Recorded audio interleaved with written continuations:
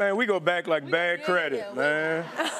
That's the little homester right there. Okay, I was gonna say, did you just meet? Is there a joke? I was like, I thought you were being sarcastic for a minute. I was like, okay.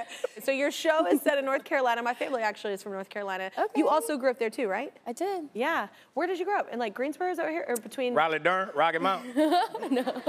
Charlotte. Never heard of it. He said Charlotte. Yeah, never heard of it, I promise. Kernersville, in between Winston and Greensboro. I know both those places. I did a year of time in Winston-Salem. Okay. It's no. just... What?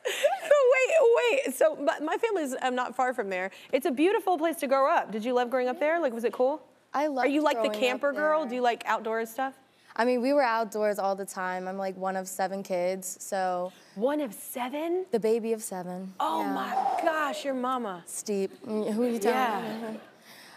It's a lot of children. It's a lot. So yeah, we were always kind of magical outside. though. Were you close in age? Not really. Oh, okay. I mean, I'm the baby, and then the oldest. There's a 20-year age gap in between us, too. Oh, wow. Yeah. Do you miss anything about being there? I miss, like, just growing up with my siblings and just living a very simple life. Yeah. And we spent so much time outside and... That's important. Building forts and... Yeah. That had to be a very large fort. Yeah, for all of you to fit. That must. Yeah. Or it's called the castle. Only a certain amount of people allowed. Yeah. So did you like acting? Like when you were really little? Did you always think you were gonna be an actor? So like I said, I'm the youngest of 7 kids. Yeah. So I did a little bit of acting growing up. Yeah. I think that's called lying. Yeah. Yeah. It depends who you ask, you know. I heard that you were into singing. I was into singing. Yeah? Yeah. Why are you still singing?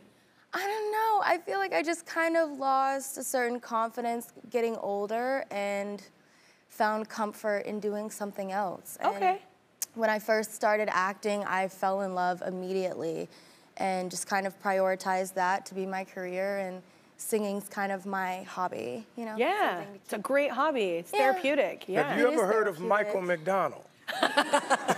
Did you know he was white? Did you know he's white? What? That inspires anybody.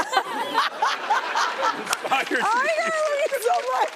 So your show Outer Banks just got renewed. So this is incredible. So for people that haven't watched it yet and they haven't binged yet, who do you play and like what's it about? I play Kiara. It's about a group of friends going on a treasure hunt, basically. Which I love. Me too. Yeah, it's very fun. Goonies-esque. It's a fun. I literally just You said know Goonies. what? We've come full circle. Yeah, yeah. I love it. Adventure. To tie up the circle. Yeah, yes.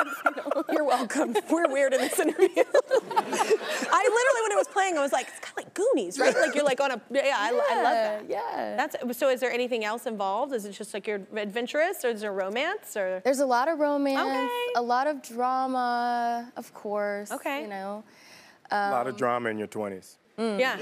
Boy, I would never repeat them. Man, if it was a 40s old Goonies, we'd be like, look, It's either where there or the it's treasure, not. bro. Come on, man. It's not You here. just like buy a metal detector, and if you win, I gotta you win. take this nap. Get this nap in now, and we can go look for this treasure. So did you, I don't know if you knew like how it was gonna blow up. This is a very popular series, right? Yeah. So do you get recognized everywhere now? Yeah, pretty much everywhere I'm going. Do you like it or hate it? We spent 2 years in COVID, in quarantine, and that was like, our show came out in 2020. I do like meeting the fans now. Like, I do like when people come up to me because I haven't seen them for 2 years. Yeah. So and they're the reason why we're here. Thank you. Thank you for our jobs.